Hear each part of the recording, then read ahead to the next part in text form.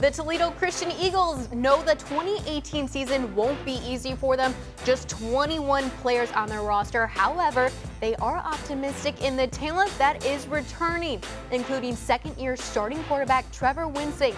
The three-sport athlete is giving his coaches and teammates a lot to be confident about this season. Last year he started every single game as a freshman, so he had a lot of growing pains. He's been through already. As a sophomore, he's had 3 varsity sports, and I think he's ready to have a good sophomore season. Gives me confidence that he knows the game, knows what's going on, is able to read things better, knows when to pull it and run, when to pass it, that kind of thing.